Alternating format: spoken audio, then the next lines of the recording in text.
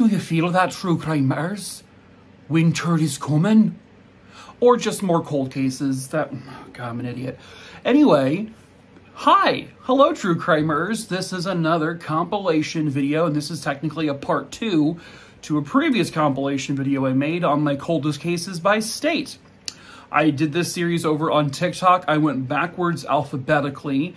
So for the first video, I showed Wyoming through Oklahoma.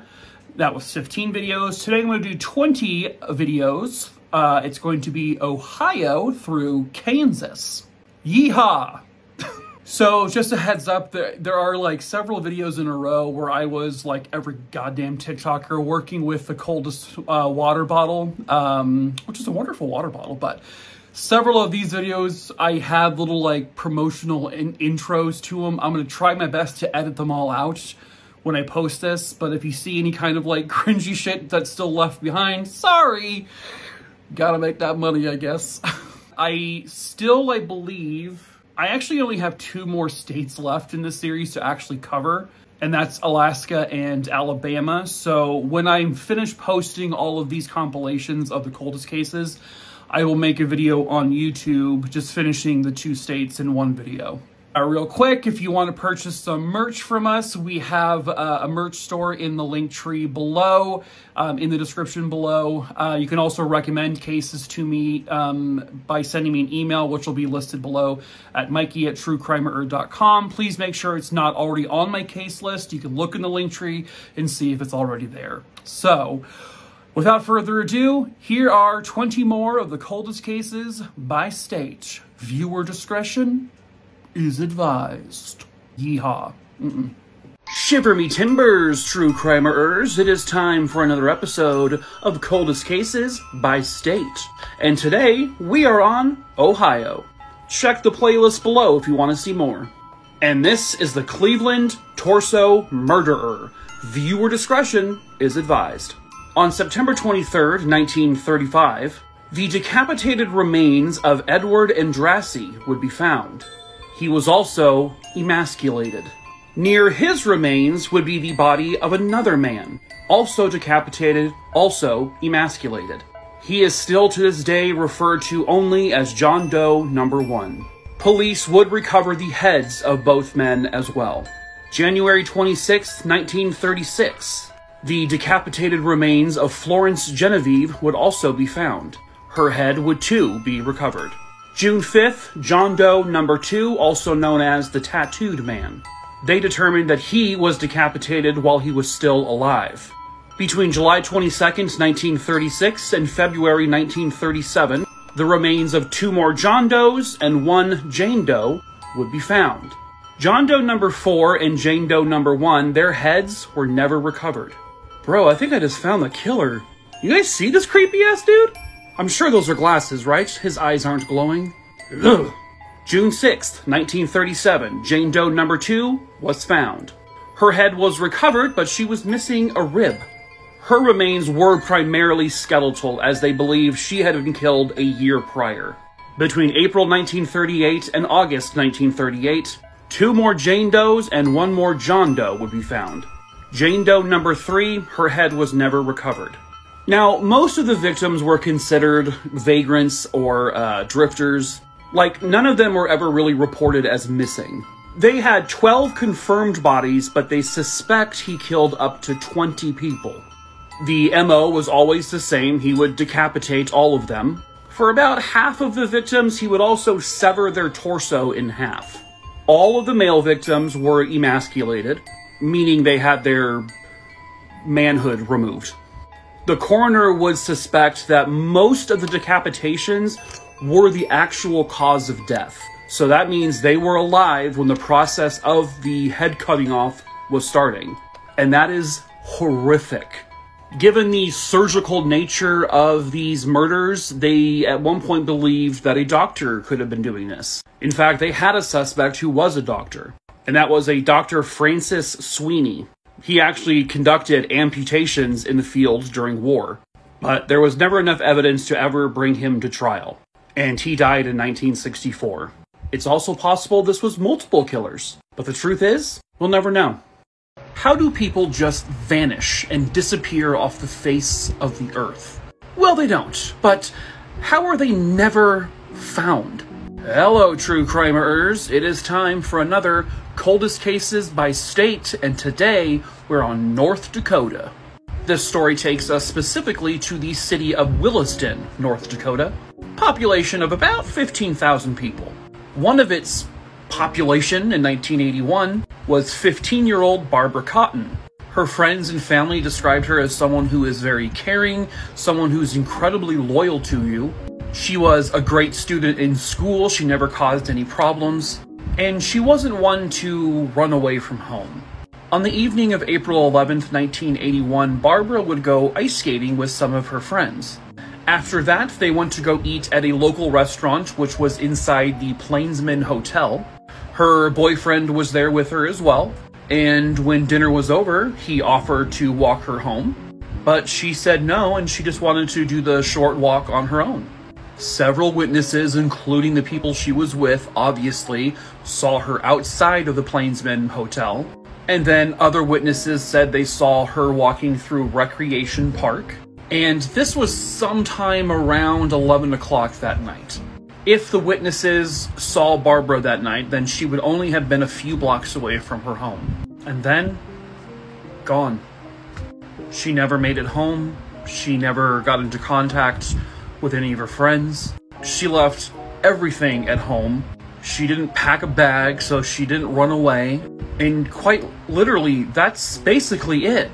She was just there one moment, and then she wasn't. Now, the most confusing part about this story is the boyfriend.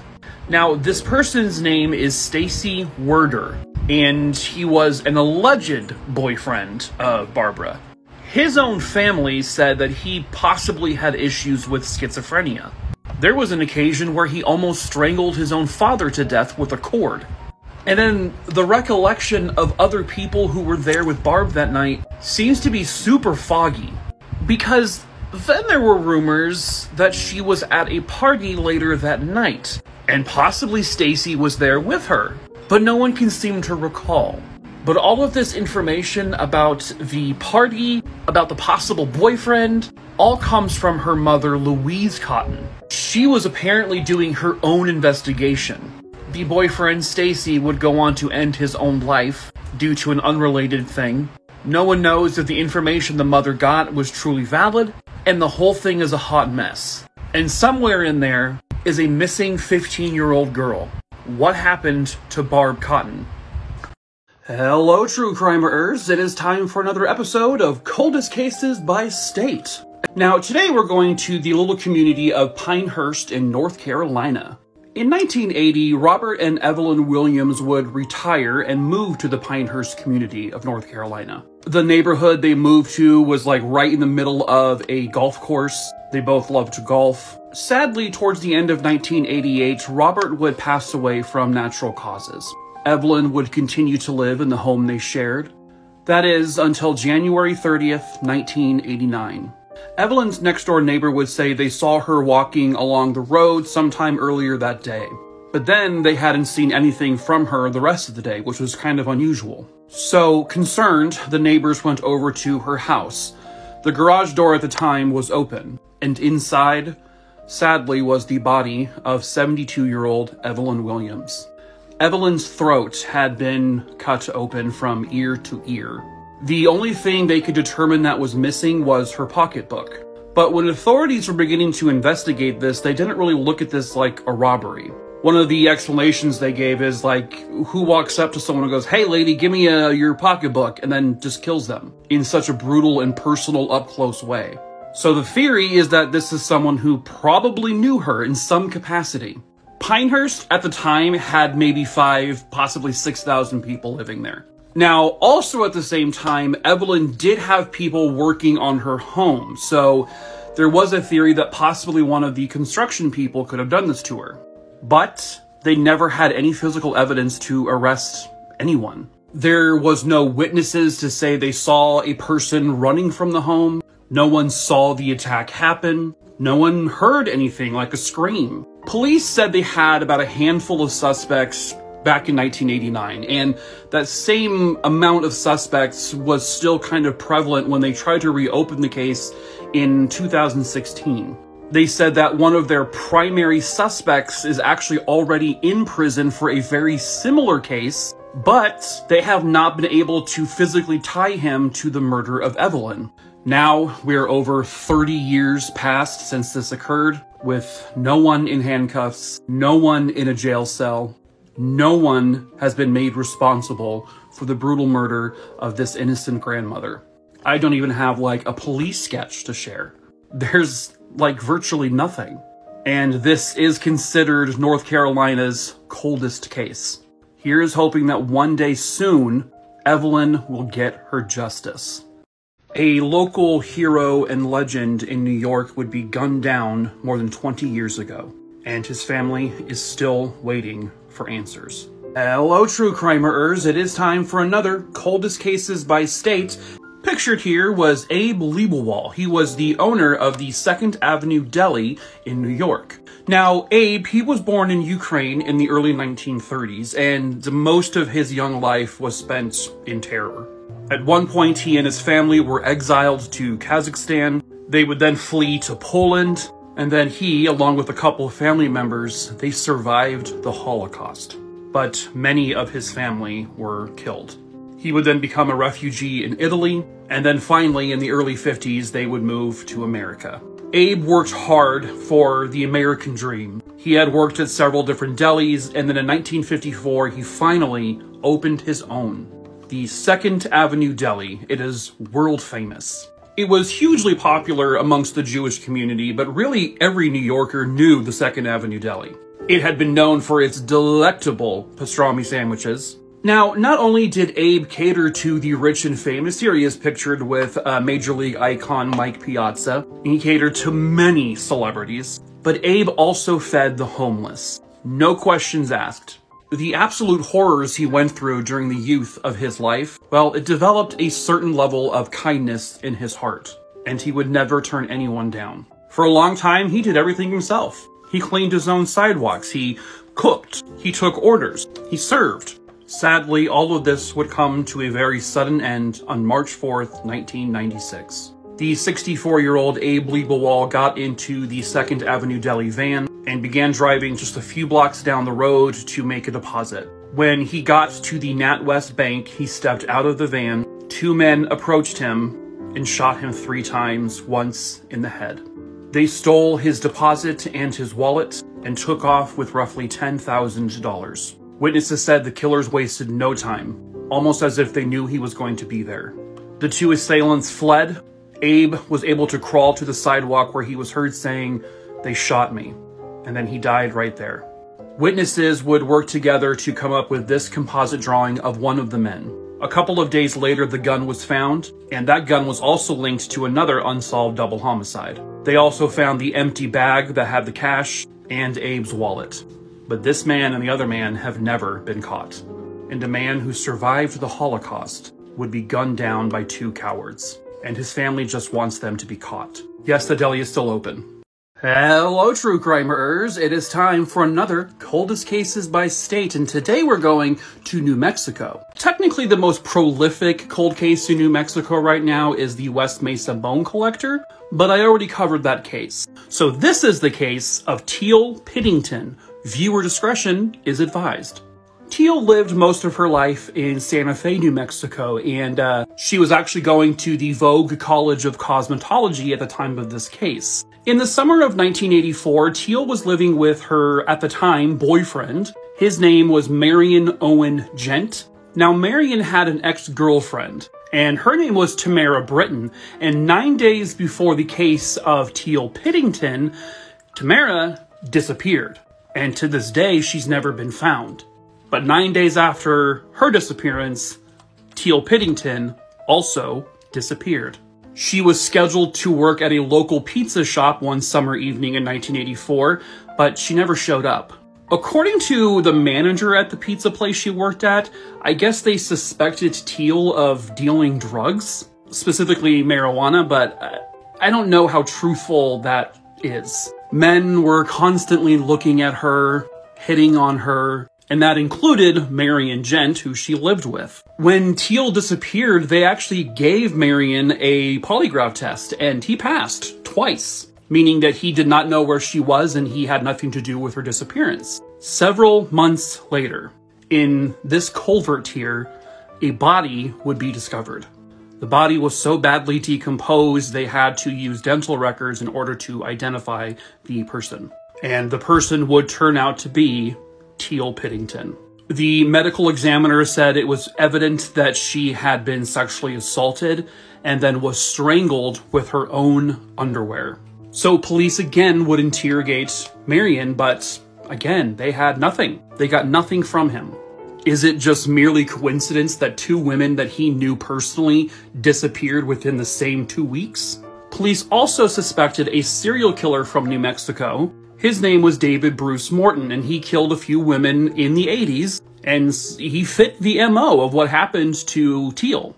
But they've never been able to pin anything on him with her murder, or the disappearance of the other girl. And he was convicted of at least 2 murders beforehand. But he was out when Teal disappeared. The cold case team in 2018 tried to contact Marion again, but he declined to talk to them. And in 2020, he passed away. And her murder, with very few leads, very little evidence, is still unsolved. Hello, true crimerers. It's time for the next coldest cases by state. We are going to New Jersey. Viewer discretion is advised. Pictured here was 72-year-old Gertrude Bizzarro of Clifton, New Jersey. And her husband, they lived here in this home on Cisco Place. On December 18th, 2001, while her husband was at work, Gertrude was in the house alone. The Clifton, New Jersey Police Department believes that at some point in the afternoon, a burglar or multiple burglars broke into her home, not thinking anyone was there. They then quickly realized that Gertrude was in fact in the house and that some sort of altercation took place. And during whatever struggle may have happened, Gertrude was killed. Once Gertrude's body was discovered by her family, the police arrived. In the home, they did find signs of a struggle, but that was about it. They don't really have any fingerprints left behind. Now, apparently, there was some unknown DNA left behind at the crime scene, but it doesn't match anyone in the home, including Gertrude. I don't know in what capacity the DNA was left, however, if it was blood or anything else. But the police department has held on to that, and over the years, they've been trying to retest it to see if it matches anyone in their system. In terms of suspects, there's been only a few, really. During that exact same time frame, there was a group of teenagers going through the neighborhood, breaking into homes and stealing little things here and there. They, of course, have been considered suspects in this case, and to my knowledge, the Clifton Police Department still considers them suspects now.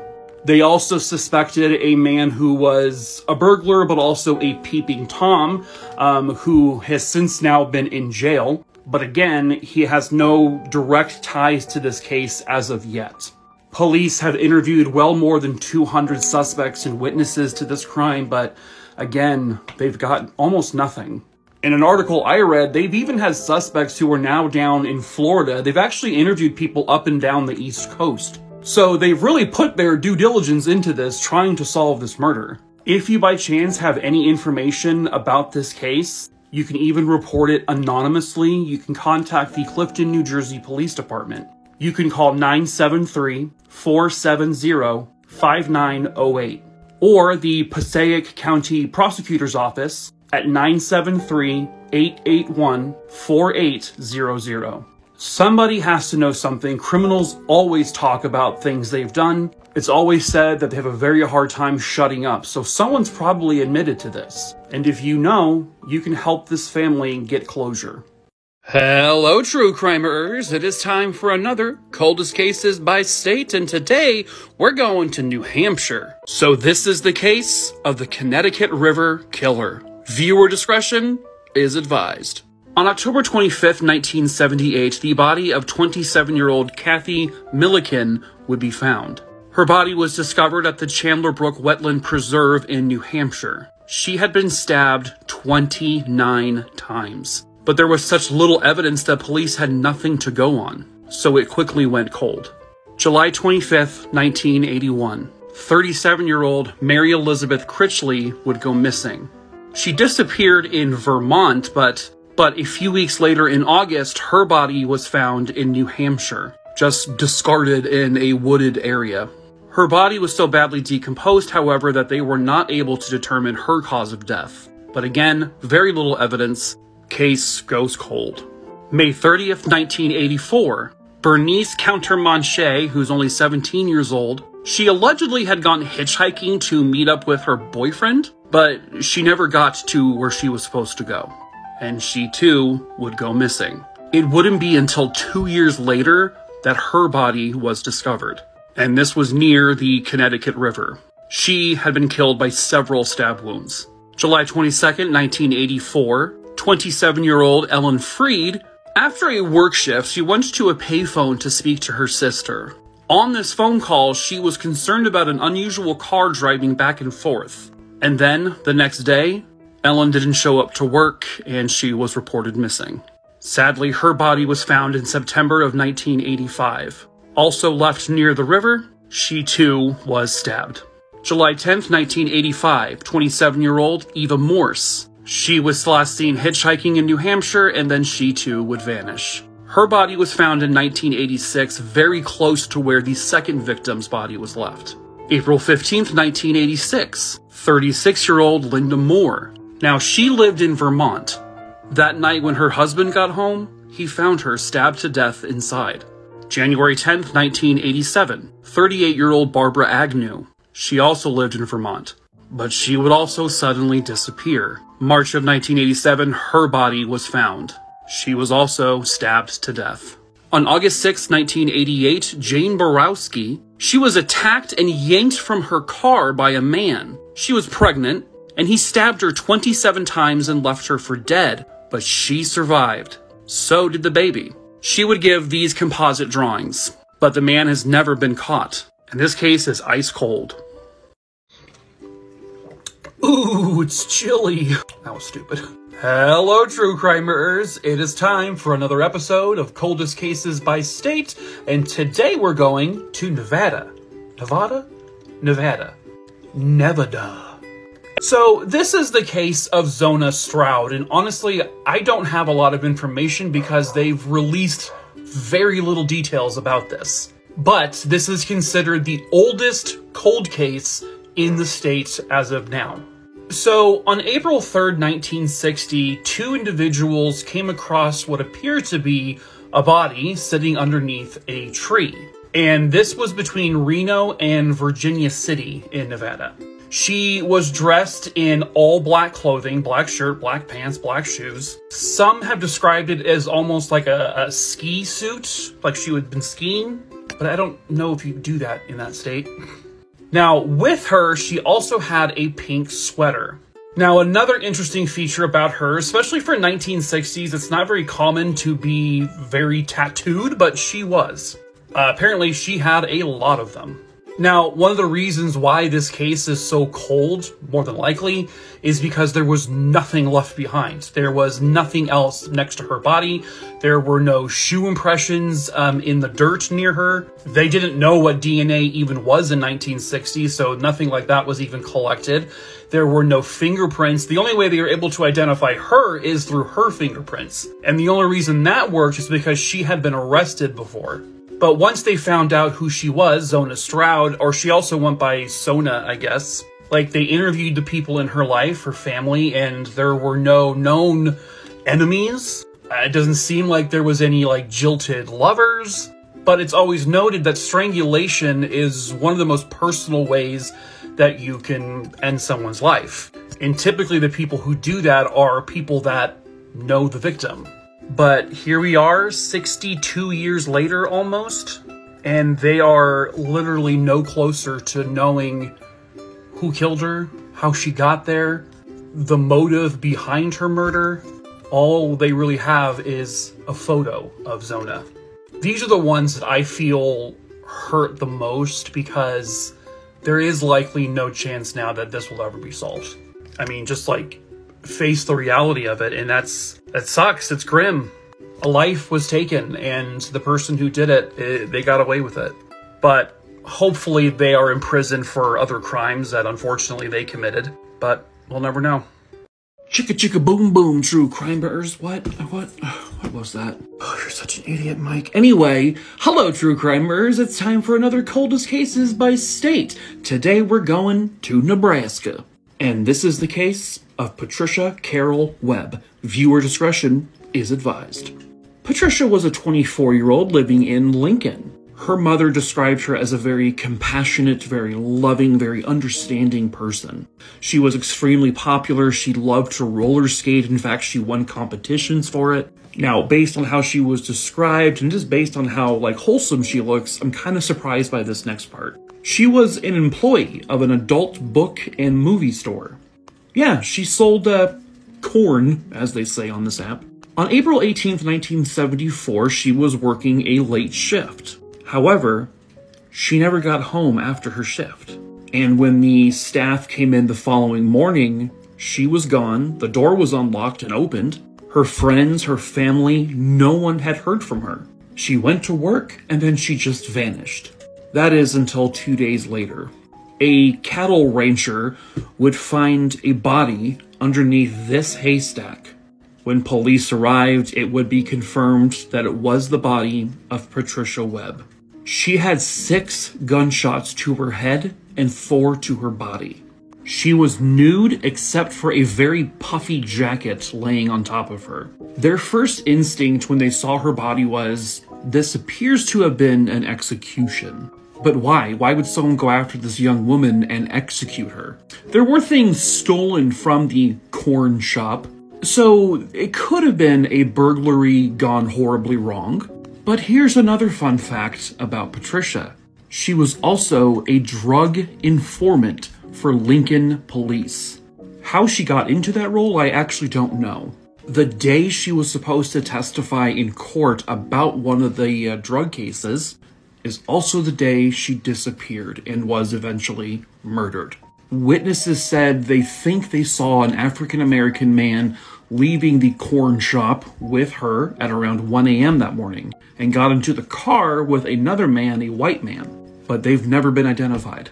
And they don't even know if it was actually Patricia leaving with them. Now, at the time, corn shops and feeders were heavily involved with the mafia. So the fact that she appeared to be killed execution style by a rifle, by the way, could lead to maybe this was a mafia hit? But why her? They ruled out any kind of sexual motive because there was actually no signs of her being sexually assaulted. They think she was killed somewhere else and left at the haystack. But by who? Sadly, that still remains a mystery. Boo! Hello, true crimerers! That was the lamest opening of all time. It's time for another Coldest Cases by State, you darn tootin' it is. Today, we're going to Montana. Do they have an accent? I don't know. And this is the case of Father John Kerrigan. Oh, bless me, Father, for I may have sinned. And you may have as well. Who knows? Around July 15th, 1984, Father John Kerrigan had got to his new church. And that was the Sacred Heart Catholic Church in Ronan, Montana. Ronan or Ronan? You'll tell me. This was going to be the home he lived in while he was the new priest. But 4 days after he arrived, Father Kerrigan would disappear. The last time anyone saw Father Kerrigan alive was on July 20th, 1984 at a bakery across the street from the home/church he was staying at. The 58-year-old priest said hello and conversated with a few parishioners. He would tell them, "All right, I'm going to bed now." This was around 11 p.m. that night, but then after that, no one ever saw him again. A couple of days after he disappeared, right here along this stretch of road, a pile of clothing was found, and that clothing had blood on it. That clothing, it was confirmed to belong to Father John Kerrigan. Next to that pile of clothing was a bloodied coat hanger. Police would speculate that the hanger was used to restrain Father Kerrigan. On July 29th, about 5 miles away from where the clothing was found, they discovered his vehicle parked next to these radio towers. His 1976 Chevy Impala had blood all over it.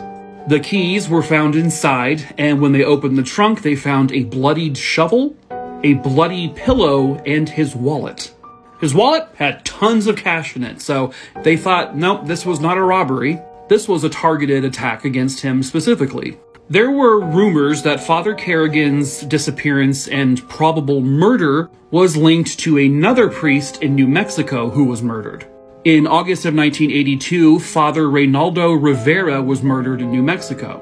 His car was also found several miles away from where his body was found. It did not appear that he had been robbed. Again, it appeared to be a targeted attack. However, to this day, they have never been able to officially connect both cases. Father Kerrigan or his body have never been found.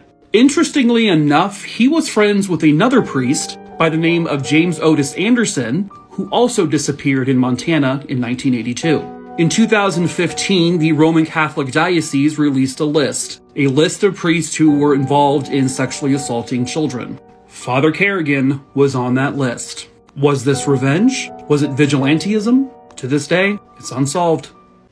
This was the final resting place of a young girl brutally murdered in St. Louis. And to this very day, no one knows who she was. Hello, true crimerers. This is another Coldest Cases by State, and today we're going to Missouri. And it is the case of little Jane Doe. Viewer discretion is advised.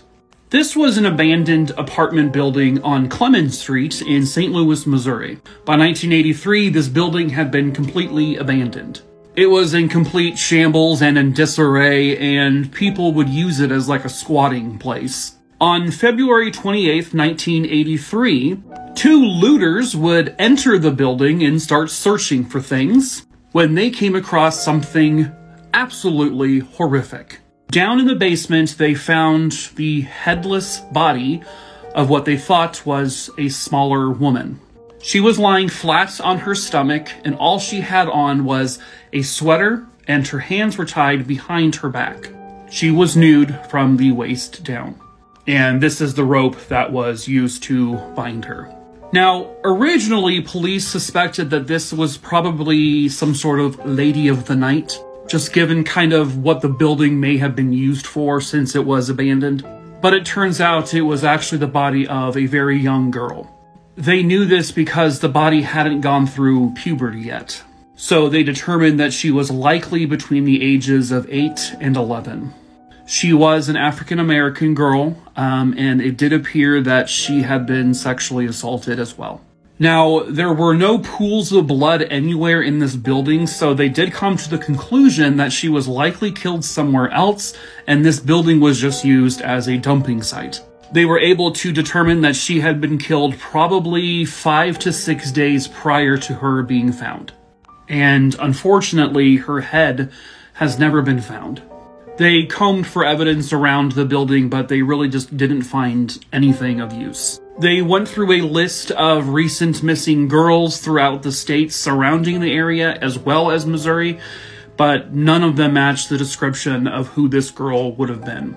No one has ever come forward to say that might be my missing child. No one's come forward at all. 10 months later, she was buried with, only a couple people there. And her identity is still unknown. And her killer, also still unknown. There has really been no, significant suspects. But, technology these days, you never know. But for now, this case is still very much unsolved. Put on your fluffiest winter coat and hello, true crimerers. It's time for another Coldest Cases by State. And today, we are going to Mississippi. Miss Pee-Pee. No. Mississippi. Viewer discretion is advised. On the afternoon of August 4th, 2009, along Mississippi Highway 13, a motorist would come across a truck on fire. They alerted authorities, of course. Police and fire arrived, they put out the fire, and they noticed that the truck was also shot up with a whole bunch of bullets. Doing a quick little check, they uncovered who the truck belonged to. That would be 44-year-old Willie Flint Lee, and he was actually a volunteer firefighter. But Flint, as he would go by, was nowhere near his vehicle. There was no human remains inside the truck. Flint was just gone. So where the hell is he? What the hell happened? Well, that would not take long to sort of find out, because the very next day, floating down the Strong River, a couple of miles or so away from where his truck was found, the deceased body of Flint would be uncovered. He had a single gunshot wound directly to his chest. Based on where it hit, the coroner would state that he likely died immediately, and then was just thrown over an overpass where his truck was, and then whoever did it set his truck on fire. Now, I don't have any photos that I can confirm are the suspects, so unfortunately I can't show that to you. So here's another picture of Flint. A man by the name of Christopher Hubbard would come forward to police and essentially confess to the murder. He also suggested that another man named Roger Gilbert was involved, as well as a third person who was not named. So those two men, they were indicted, and they were about to go to trial for this. But then Mr. Hubbard would recant his confession, and police, they had no physical evidence to connect them to this crime. Like, literally nothing. As a matter of fact, there really was no evidence that would connect to anyone. They also considered another man by the name of Charles Earl. He was actually the brother-in-law of Flint's wife. Charles had apparently been going around town saying some pretty awful shit about Flint. But police were able to clear him for the most part. And unfortunately, that's it. There is no more to go on. The fact that Christopher Hubbard confessed and named someone else definitely implies that they're guilty. But the police, their hands are tied. There's nothing they can do. So unfortunately, this case is still unsolved. Hello everybody, put on your jackets, your mittens, your scarves, and your long john underoos. It's time for another Coldest Cases by State, and today we're going to Minnesota. You betcha. And this is the case of Mary Schlaze. Viewer discretion, it's advised. It's also strongly advised that I stop doing that accent immediately. Mary was a delightful young woman who lived in Minneapolis, Minnesota. She was a 25-year-old University of Michigan student who was going for her master's degree. She loved art, she loved riding horses. She also spoke multiple different languages. She was just a very accomplished young woman, and she was well on her way to a very successful life. On the morning of February 15th, 1974, Mary would leave her home in Minneapolis on her way to Chicago because she was going to an art gallery. Mary did not have a vehicle, and she was accustomed to hitchhiking for rides. Remember, folks, this is the 70s. Times were a lot different back then. Approximately 3 hours later, a witness named Dennis Anderson would say he saw a compact vehicle on the side of the road, and this was near Springbrook Township. In the vehicle, he said he saw a man and a woman arguing. A little bit later, the witness would then come back the other way, and he now saw a man dumping what appeared to be a body down the same side of the road. The witness would then wait for the vehicle to leave, and when he went to check on what the individual dropped down the side of the road, well, it was a body. He would obviously contact police, and then police would arrive, and eventually the body would be identified as 25-year-old Mary Schlaze. She had been stabbed 15 times. The body was found roughly 90 miles away from where she was last seen alive. None of her belongings, like her purse, were there with her. There's a face. The witness would give a description of the man he saw with the woman earlier, and this is the composite drawing they came up with. Always terrifying. Police would search the home of Mary Schlaze, and they found a photo of an unidentified man who looked very similar to the composite drawing. This man, however, has never been identified, and he is considered a person of interest.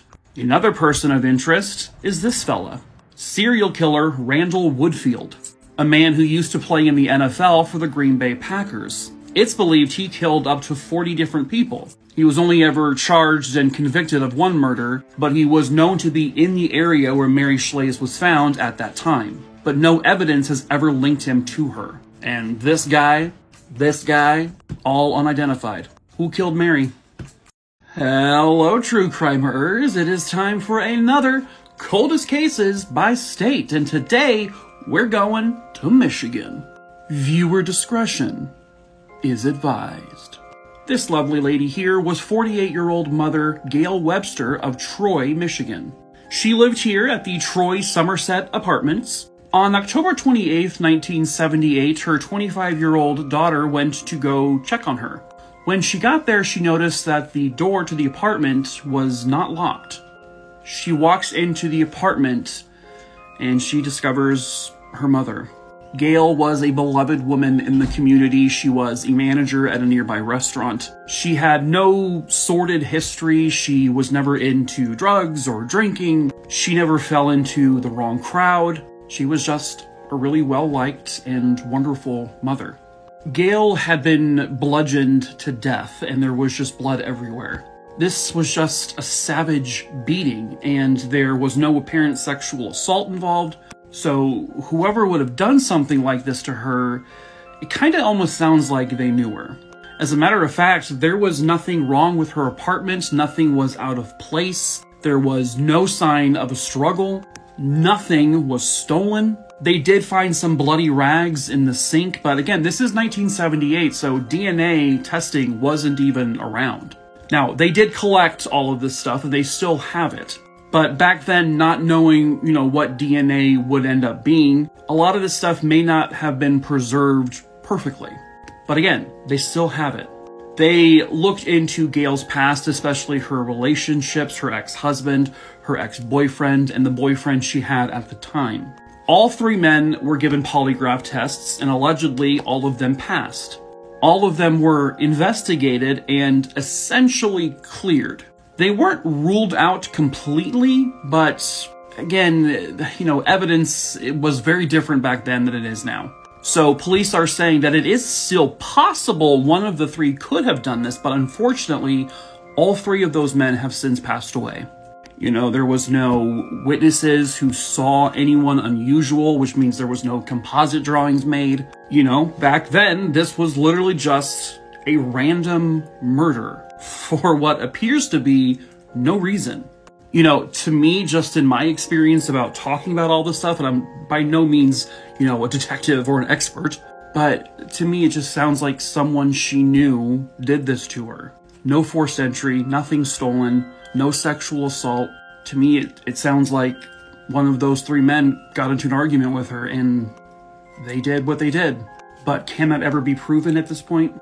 Unfortunately, that's unknown, and her case is still unsolved. Hello, true crimerers. It is time for another Coldest Cases by State.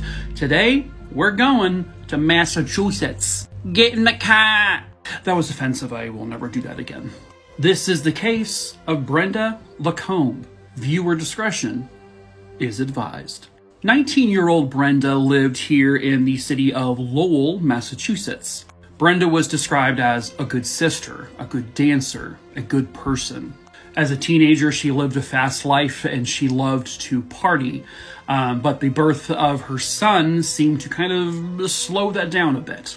On the night of May 15th, 1982, Brenda had originally had plans to go on a double date with her sister. But for whatever reason, the plans fell through, and so she went to her grandmother's apartment. And that was here at the Francis Gatehouse Mill Apartments. She was hanging out there with her grandma, she drank a couple of glasses of wine, and she was there until somewhere around midnight. Now, before Brenda left her grandmother's apartment, Brenda made a phone call. Who Brenda called that night is still unknown. But that would be the last time anyone saw Brenda alive again. Brenda never made it home that night. She never got back to her son, Matthew. No one ever heard from her again. So she was quickly reported missing and police began searching. And they would find her. On June 4th, 1982, in the town of Harvard, Massachusetts, next to this wall of rocks, they found the body of Brenda Lacombe. The only thing police have said that the type of death was homicide, but her cause of death has never been revealed, and they've likely kept that secret so that in case they ever do have a suspect that they're questioning, in case that suspect slips up, they'll know they have the right person. The entire case seems to come down to who did Brenda talk to on the phone that night at her grandma's house. Her grandmother didn't know. I don't believe they were able to find out what number she dialed, but it is very likely that the person she called is maybe someone she met up with that night, and that person was likely the one who killed her. And it is now 40 years later, and police still do not have any inkling as to what happened to Brenda Lacombe that night and who took her life. I don't know if they questioned or investigated the father of her baby. That information is not public. But at this point, I have to believe that they've never been able to accuse anyone, including any ex-boyfriends or any men in her life, because again, 40 years later and there's no suspect. So if you have any information about what happened to Brenda Lacombe that night, please reach out to the number I put on the screen. You just never know. Hello, true crimerers. It is summertime, so let's cool off with another Coldest Cases by State. That was the dumbest thing I've ever said. Today, we're going to Maryland, and this is the case of Carolyn Wasilewski. Viewer discretion is advised. Believe it or not, Carolyn was actually just a 14-year-old girl, even though she looks much older. This was actually pretty common in her life. People would confuse her for being someone in her late 20s or maybe possibly her mid-30s. She looked and acted a lot more mature than her age actually was. She lived in the Baltimore area and she went to Southern High School. She was the oldest of 7 children, and apparently she ran with a gang or a group of people called the Drapes. But really they would just do like little petty crimes. Nothing like major. In the early evening of November 8th, 1954, sometime around 6:15 p.m., she would leave her house because she was supposed to go meet her friend Peggy, and they were going to be going to the local elementary school to sign up for a dance contest. She would say goodbye to her family, and then she would never be seen alive again. She was expected home sometime around, 9 or 10 o'clock, but she never got there. And once her parents realized that something was wrong, they went out looking for her that very night, but they came up with nothing. 7 a.m. the following morning, a train conductor would make a gruesome discovery. There was a body lying on the train tracks. It would be identified as Carolyn. She was only partially clothed, and she had like a message written on her thigh. Well, not really a message, it was a name. The name Paul, and that was written in lipstick. Her cause of death was she had a severe skull fracture. Due to the lack of blood at the train tracks, they believed that she was killed somewhere else, and that theory would prove to be true just a few hours later. In a vacant parking lot nearby, they discovered a little pool of blood. They also discovered Carolyn's belongings like her purse. Police began to investigate right away. They were looking for other members of this Drapes gang, but nothing ever came from that particular part of the investigation. Then they discovered the identity of a man by the name of Ralph Garrett, someone who was seen speaking to Carolyn that night. So he was wanted for questioning. But sadly, he hanged himself, and he did so just near where the train tracks were that Carolyn was found. Carolyn's killer left virtually no evidence, and back in 1954, there were a lot of things they didn't know they probably were supposed to collect. Who is this Paul person? Was that just written on her thigh to throw off the investigation? But police have gotten nowhere on her case, and it's still very much unsolved. Hello, true crimerers. It is time for another Coldest Cases by State. Today, we're going to Maine. Viewer discretion is advised. Today's story takes us to the little seaside town of Ogunquit, Maine. The date, August 9th, 1970. And pictured here was 13-year-old Mary Catherine Olenchuk. The family was there visiting their summer home. Sometime that afternoon, Mary asked her mom if she could bike ride into town so she can go purchase some candy, and her mom said, yes, absolutely, go for it. At some point during her bike ride, a witness would say that Mary was sitting outside of the Lookout Hotel. The witness had stated that Mary had stopped and talked to a man in a 1967 maroon Chevy vehicle, and that's a guess, that's not a definitive. The man appeared to be in his 30s. He was dressed in dark clothes, and the witness stated that he was not a hippie. The witness then stated that she saw Mary get into the vehicle with this unknown man, and she left the bicycle right there by the hotel. Judging by body language, it appeared that Mary knew who this man was. And then Mary never came home that night. The family would report her missing to the police, but they did not make the story public for about 2 days because they were kind of anticipating some sort of ransom call. You see, Mary's father was in the army, and he was involved in a government project called CHASE, which stood for Cut Holes and Sink 'em. This was a program about dumping rockets into the ocean. So there was this thought that maybe she was kidnapped by someone who opposed this, but no one ever called, no one ever sent a note. So then this became public, which is when the witness would come forward. And that's when they found the bicycle that Mary had actually borrowed from a neighbor, and it was just sort of leaning against the wall of the hotel. So the search became a lot larger at that point. They even had clairvoyants come forward to say, oh, she's still here in the state. Green Berets got involved for searching for Mary. It was an all-hands-on-deck operation. 13 days after she disappeared, she was found.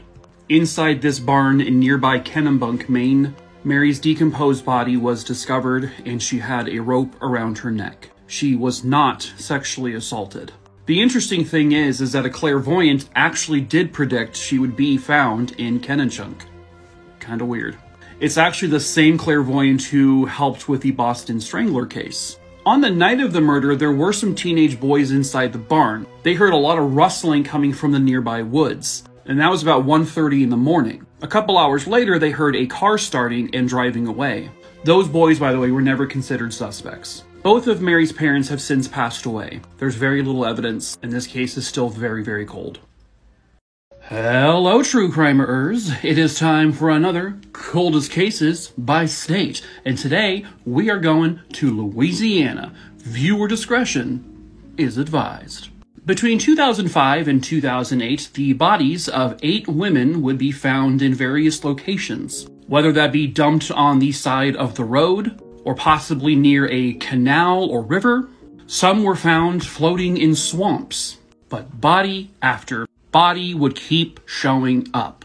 The 8 victims would be Loretta Lewis, Ernestine Patterson, Kristen Lopez, Whitney Dubois, Laconia Brown, Crystal Zeno, Brittany Gary, and Nicole Gilroy. They would become known as the Jeff Davis 8 or the Jennings 8. This primarily happened in the Jefferson Davis Parish area, and the Jennings Police Department is the ones who were first initially handling this. Now, all 8 victims were sex workers. At first, people were considering this to be some sort of serial killer. But experts, once the FBI got involved essentially, would say that serial killers don't tend to kill people who are associated with one another. And the thing about these 8 women is they all knew each other.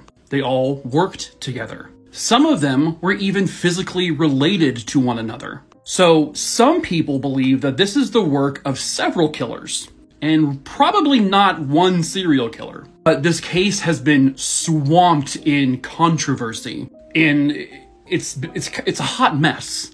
You see, all 8 women were also informants for the police. Initially, they were all drug informants. But then once the women started dying one after another, some of them were becoming informants or witnesses for the previous murders, and then they would end up dead. Some of the victims were kind of tangled within the lives of the police officers. Some of the suspects that police had were also sort of tangled with the police officers and with the victims. The few suspects they've had have been specifically towards only like one of the killings, not all of them. But then they never had enough evidence, or evidence wasn't collected correctly. So none of those suspects were ever able to be charged with anything. And then a lot of people believe that police themselves may be suspects. Some of these women and witnesses outside of these women said that police were going to kill me or going to kill her. One of them said that there was 3 cops who wanted to kill her, and then she ends up dead. There was even a political official, like a mayor, who had connections to possibly 1 or 2 of these women at, seedy hotels, paying for their services. But as it stands right now, none of their murders have been solved. It is a jumbled, disgusting mess. And it seems to be impossible to know who is on whose side here. Will they ever be solved? Hello, true crimerers. It is time for another Coldest Cases by State. Today, we're going to Kentucky. Viewer discretion is advised. The murder of Betty Gale Brown, who was a Transylvania University student, is considered the oldest cold case in Kentucky. Betty, who was a sophomore at the school, was described as a very charismatic, very intelligent person. She seemed to always be happy and bubbly and just a joy to all of her friends and family. In the late evening hours of October 27th, 1961, Betty's vehicle was found parked just outside the school. Betty was inside. She was found slumped back in the driver's seat with her bra around her neck. She had been strangled to death, and they determined that it was her bra that was the murder weapon. Immediately, police and her family and friends wondered who on earth would want to kill the 19-year-old. She had no enemies. She didn't, not get along with any students. There was no known arguments she had with anyone. There weren't any jilted exes in her life. So this appeared to be a very random murder.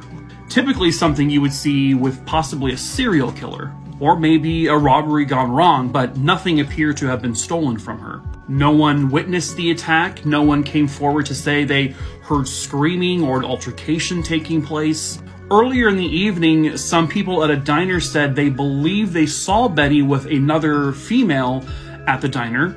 But then once other people who were at the diner that same night at the same time said, "We don't recall seeing Betty at all," that basically ended that portion of the investigation as to who this mysterious woman may have been. The case went cold, immediately.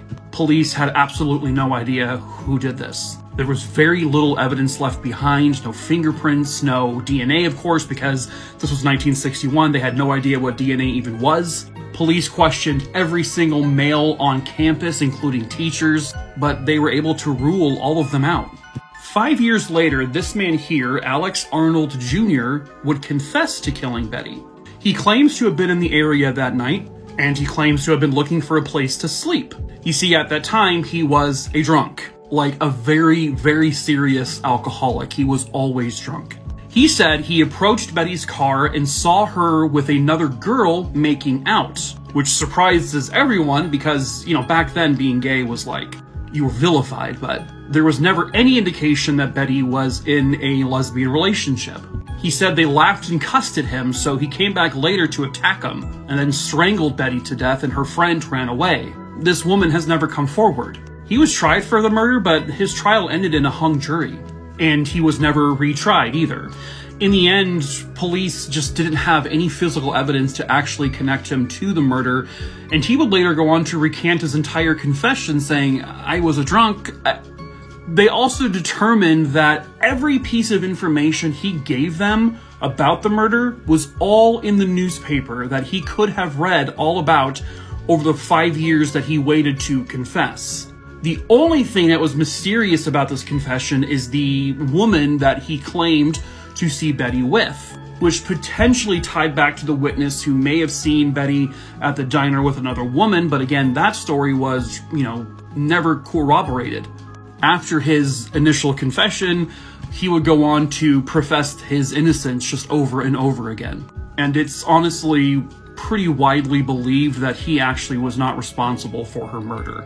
There was also the possibility that she was killed by a serial killer. His name was Nolan Ray George, and he actually sexually assaulted women and killed them by strangling them, usually, with articles of their own clothing. He did so in states like Kentucky, Ohio, but Betty was not sexually assaulted, which was one of his biggest MOs. And they also really couldn't place him in the area during that time. So ultimately, he would be ruled out, but he is in prison for the rest of his life for the other murders he committed.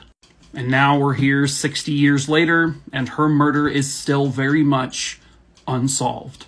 Shiver off all of your goddamn timbers, true crimerers. It is time for another Coldest Cases by State. Today, we are going to Kansas. This is the cold case of Kelly Lynn Albright. Viewer discretion is advised. Today's story takes place in Hutchinson, Kansas.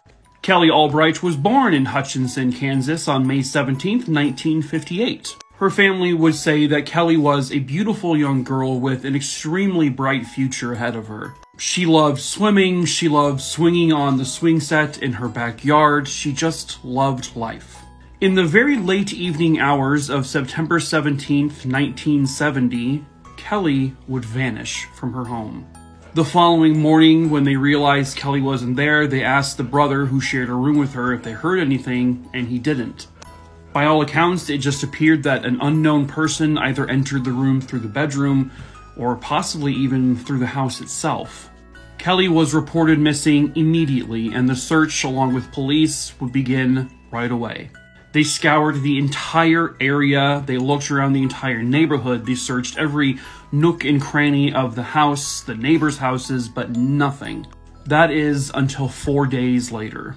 A pair of farmers who were working in a nearby field would come across the body of 12-year-old Kelly Lynn Albright. She had been stabbed 18 times. She was also sexually assaulted and then just left like garbage in the middle of a field. There was very little physical evidence tied to this case. There was no suspicious fingerprints left behind. It also didn't appear there was any actual forced entry, and given the fact that the brother didn't wake up to any kind of altercation taking place, as really did no one else in the house, could it be possible that whoever took her likely knew her? Someone she may have been comfortable with. The family had a close friend by the name of Glenn Davis. I cannot find a confirmed photo of him. A neighbor would report seeing the vehicle of Glenn Davis parked just outside the home around the window of time that Kelly disappeared. He was also seen giving his own vehicle a very deep clean just a day after she disappeared. But police had no physical evidence to connect him to it. They had no means to get a warrant. In 1995, he went to prison for incest. Incest with a child family member. So, police now wanted to question him with regards to the Albright case. But he died in prison in 1997. The family also suspects possibly other family members might be involved. But sadly, this is still unsolved.